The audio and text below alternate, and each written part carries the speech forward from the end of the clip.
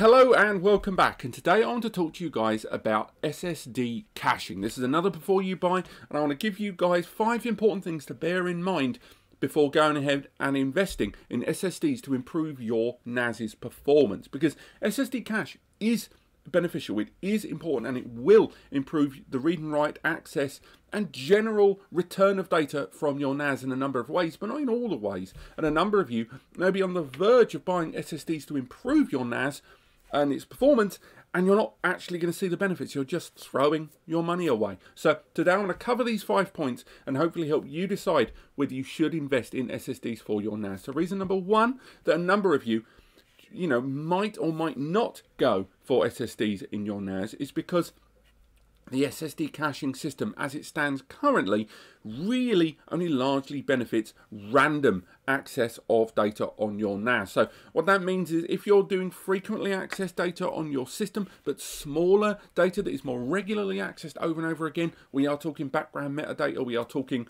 ini files, we are talking config files, we are talking thumbnails, all those files that are more regularly accessed maybe on a shared drive, but not in a timely fashion and kind of dotted all over the drives, these are the ones that are going to see the benefit in a system of SSD caching. We will talk a little bit about the difference there of random and sequential in a bit. But if you aren't accessing your NAS in that way and you are dealing with big blocks of data pretty regularly, you are not really going to see the benefit with those larger files and the way they are constructed and the data is laid out across the disk. So do bear that in mind, that SSD caching benefits those users in that fashion. Reason number 2 that you might or might not want to go for SSD caching is that SSD cache does not really support those large file types. And I already touched on that just now, but it's worth really zooming in on that point, because a number of you will say, oh, I'll get SSDs to help me in my Plex Media server.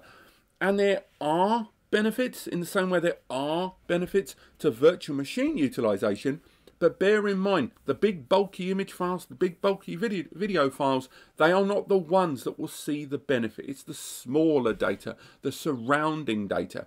And again, the reason for that is to do with that difference between random and sequential. So sequential data, when it's read across the disk, is a bunch of data that's all blocked together anyway. So when it's being accessed, there is no inherent performance benefits. It just goes for each part in the line there of the data. Now, random read access across the disks is going to be all of this. We're going over there to get the metadata, we're getting the index data, we're getting, and all of this random data being accessed in all these different areas. Now, big blocks of video data, again, I'm going to keep coming back to video media streaming and stuff like that.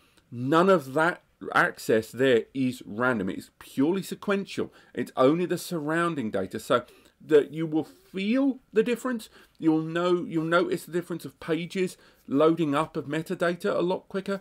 The layout of data may load that little tiny bit faster, with all the difference being in near millisecond kind of intuitive feeling difference, but not really measurable unless you measure over a grandiose scale. So bear in mind that the benefits of SSD caching don't really target those users who are dealing with big files all the time, and specifically media file watchers.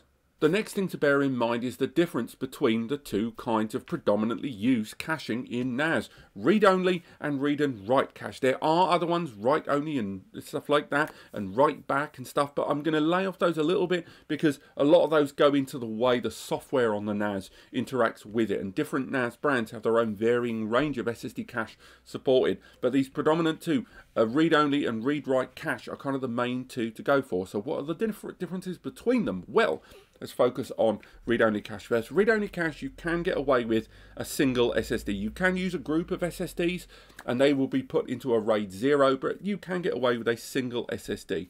Read-only cache is when you are interacting with the NAS, the data that you send to the NAS is put on to the main hard drive storage array, and then those frequently accessed files or background ini files, that sort of thing, are moved onto the cache. And then when you are accessing them from the NAS, you are drawing them from the cache as the system deems them appropriate enough to be moved on there for you to draw from them. The result is if that SSD dies, you're not going to lose anything because all that data was on the hard drives anyway. And again, it's more affordable, but the benefits are only seen in the reading and of course not in the writing. Now, with read-write cache, it's a slightly different scenario. First and foremost, you need to have at least 2 SSDs, and some systems support multiple, which will be in generally a RAID 1 environment. You can kind of do it with a RAID 5, but I would strongly recommend those 2 disks in a RAID 1 environment, because read-write caching is when you are sending data to the NAS, it passes through that cache on its way to the hard drive array there. And again, that is one of the main benefits of write cache. It improves the performance of both write and read in the same way that read only did, but one of the main reasons you need the 2 disks in a RAID there, because there is a chance, very, very small, that as you write onto the cache, if the cache fails due to the NAND wearing it out, the interface dying, or any part of that, the SSD dying, you potentially lose that data that's going towards, or it creates a corruption on the data which then moves onto the hard drives. And that is why you need the 2 disks in the RAIDs, in the same way you'd have hard drives in a RAID to protect yourself from those sort of events happening. Now, of course, read-write cache is more expensive, and read-write cache will result in you having 50% of the capacity. So 2 1 TB SSDs in a read-only cache will give you 2 TB. 2 1 TB drives, SSD drives in a read-write cache will only give you 1 TB, so 2, 1. Bear in mind it's going to cost you twice as much to have that amount of cache capacity. Generally, I would always recommend read-write cache because you get the performance both ways, and you've got that RAID fail-safe there in case one of them dies. Next, we can talk about the memory utilization of cache, because in order to take advantage of SSD caching on your system, it's not just about the hard drives and the CPU and the SSDs you're chucking inside. You do need sufficient memory in the background to make sure that the cache is handled appropriately by the system. Ultimately, you need the system resources to negotiate the cache, whether that is the data being moved over to the read-only cache or the handling of data during the pass-through of that write cache there. Now, 1 gig of SSD that's going to be utilized for cache will require 416 kilobits of memory. So if you are looking at a 500 gig SSD cache, you're going to need about 203, 204 megabytes of cache. So again, about 1/5 of a gig of memory is required for 500 gig of cache. I know it doesn't seem like a lot, but if you're running a NAS that's got 2 gig of memory, you're already going to lose about 300 to 400 meg generally from the SSD, from the OS on your NAS running. If you're going to run Plex Media Server, you're going to lose at least another gig there in general utilization. So on a 2 gig NAS, 200 to 300 meg for SSD caching is actually quite a big demand. So make sure you take care of the fact that you've got enough memory before you go down the road of installing SSDs for caching. Otherwise, there will be insufficient memory to run the caching and your system will lag appallingly, and ultimately you'll lose any benefit you were going to have of SSD caching.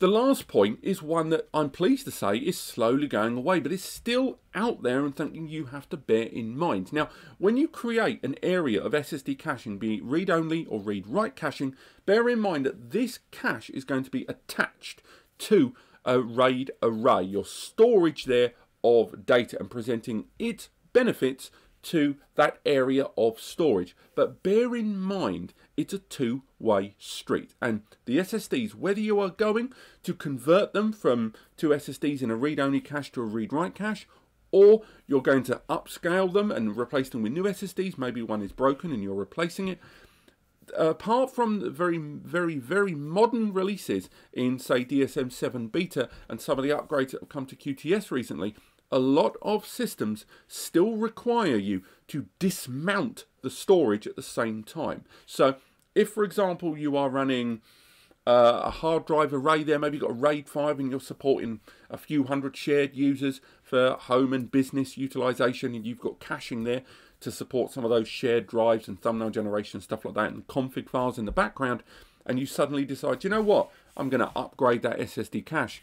Bear in mind that if you dismount the SSD cache, it will dismount the storage until the operation is completed. Now, depending on the size of the SSDs, because they will wipe in advance, the sort of tying of loose ends between the hard drive storage array and the SSD cache, the amount of time that storage array is offline does change between systems. It could be anything from 15 seconds to 15, 20 or even 30 minutes. So if you're going to dismount the SSD cache for one reason or another, bear in mind that a lot of systems will still dismount the storage for all the other users, and it will sever all of their access there. It will be reinstated, and all the shares that were there before will be reinstated either after you upgrade the SSD cache or remove the SSD cache entirely.